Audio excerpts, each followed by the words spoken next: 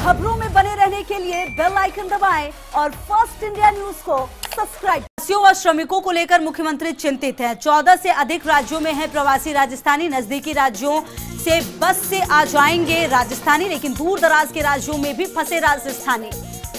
नजदीकी राज्यों से बस से आ जाएंगे, लेकिन दूर दराज के राज्यों में भी फंसे हैं राजस्थानी। वहां से बसों से लाना है बड़ा मुश्किल काम। पश्चिम बंगाल, तमिलनाडु व केरल से कैसे आएंगे प्रवासी, ये बड़ा सवाल। आज मुख्यमंत्री इस संबंध में करेंगे मीटिंग। कोर ग्रुप के अधिकारियों से सीएमआर पर होगी मीटिंग। केंद्र से विशेष ट्रेन की मांग कर चुके हैं सीएम गहलोत। प्रवासियों व श्रमिकों को लेकर मुख्यमंत्री चिंतित हैं।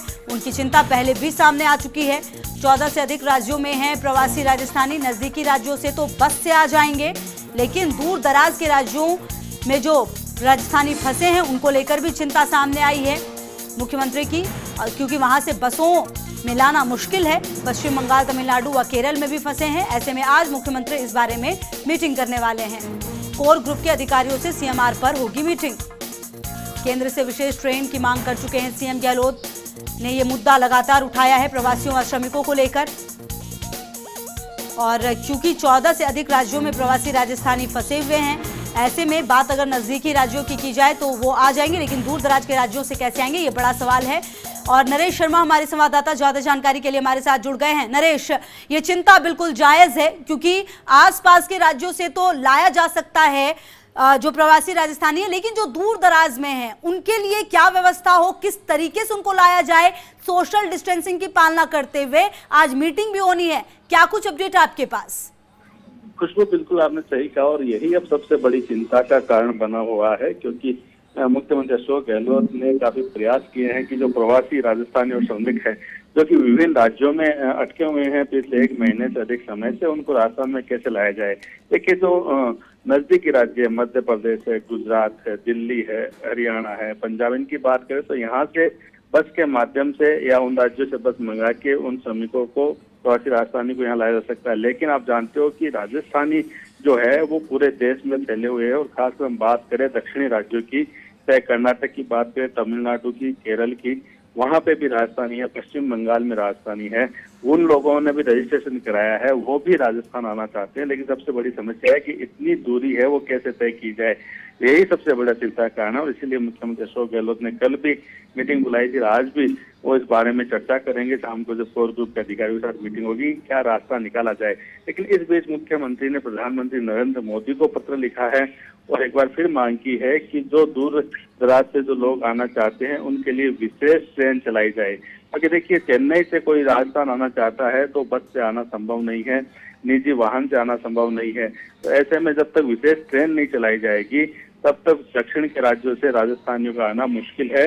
इसी तरह हम बात करें पश्चिम बंगाल की, जहाँ काफी बड़ी संख्या में राजस्थानी रहते हैं, वो भी आना चाहते हैं, लेकिन दूरी इतनी ज्यादा है कि वहाँ भी बसों की व्यवस्था के माध्यम से आना मुश्किल होता है। क्योंकि देखिए, 2 कारण है। एक तो संख्या बहुत ज्यादा है, आने वाले जो प्रवासियों की संख्या बहुत ज्यादा है। कल शाम तक की हम बात करें तो 6.5 लाख से अधिक जो प्रवासी और जो श्रमिक है उन्होंने रजिस्ट्रेशन कराया राजस्थान में आने के लिए, और आने वाले दिनों में ये संख्या और बढ़ेगी, और माना जा रहा है कि 12 से 15 लाख के बीच में जो इनकी संख्या रहेगी। ऐसे में इतनी बड़ी संख्या को सिर्फ बस के माध्यम से लाना मुश्किल है। ऐसे में मुख्यमंत्री अशोक गहलोत चाहते हैं कि विशेष ट्रेन की अनुमति दे, केंद्र सरकार जो है वो विशेष ट्रेन चलाए, जिसके कारण से जो प्रवासी जहां भी अटके हैं, हम बात करें राजस्थान की, और ऐसी समस्या अन्य राज्यों के साथ भी हो सकती है, तो उन सभी की समस्या का निराकरण हो पाए। लेकिन अब देखना यह है कि अब क्या इसका हल निकल पाता है, किस तरह से जो दूर दराज के इलाके के जो लोग हैं वो राजस्थान आ पाएंगे। बिल्कुल, और आज की मीटिंग बेहद महत्वपूर्ण होने वाली है नरेश।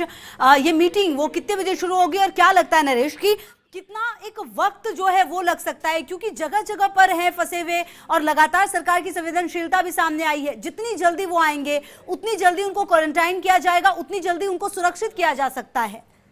देखिए, राजस्थान सरकार ने अपने स्तर पे जो तैयारी करनी थी वो तैयारी कर चुके हैं। अब काम जो हो रहा है वो हो रहा है एक तो रजिस्ट्रेशन का, क्योंकि बिना रजिस्ट्रेशन किसी भी श्रमिक को, किसी भी प्रवासी को नहीं आने दिया जाएगा, क्योंकि पहचान होनी जरूरी है। पहचान होने पे ही जो उनके लाने की व्यवस्था की जाएगी। क्योंकि एक ही देखिए, जब तक अनुमान नहीं लग पाएगा कि चेन्नई से कितने लोग आना चाहते हैं, इसके अलावा कोलकाता से कितने लोग आना चाहते हैं, तो तब तक उनकी व्यवस्था करना मुश्किल होता है। ऐसे में जो पहला फैसला राज्य सरकार ने जो किया है 3-4 माध्यमों से कि जो श्रमिक है या जो प्रवासी जो है वो पहले रजिस्ट्रेशन कराए, और जैसे मैंने बताया कि कल रात तक जो है इनकी संख्या 6.5 लाख थी।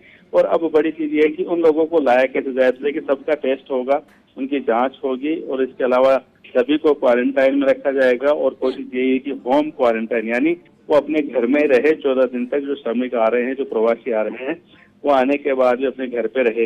राजस्थान के बॉर्डर पे भी उनके पहले जांच होगी, उनके जो भी अगर उनकी पहले कहीं कोविड की जांच हुई है तो वो भी देखी जाएगी। ये तमाम जो तैयारी जो राजस्थान के स्तर पर हो सकती थी वो तैयारी कर ली गई है, लेकिन अब बात है उनको लाने की कि यहाँ तक कैसे लाया जाए। तो माना यह जा रहा है कि 3 तारीख को जब लॉकडाउन के बारे में आगे फैसला होगा, उसके बाद प्रवासी राजस्थानी और श्रमिकों का आने का सिलसिला शुरू हो जाएगा। राज्यवार जो है वो लाया जाएगा, एक साथ सभी राज्यों से राजस्थानी नहीं लाए जाएंगे। पहले जो नजदीक के राज्य हैं उनसे लाने की जो प्रक्रिया वो शुरू होगी। लेकिन बड़ी चीज ये है कि देखिए राजस्थानी हर जगह, महाराष्ट्र में भी है, केरल में है, तमिलनाडु में है, कर्नाटका में है, हर जगह राजस्थानी है और वो आना चाहते हैं। तो जो लंबी दूरियों वाले हैं उनके लिए क्या व्यवस्था हो, ये सबसे बड़ी लगातार नजर बनी रहेगी। आगे भी आपसे अपडेट लेंगे। शुक्रिया आपका।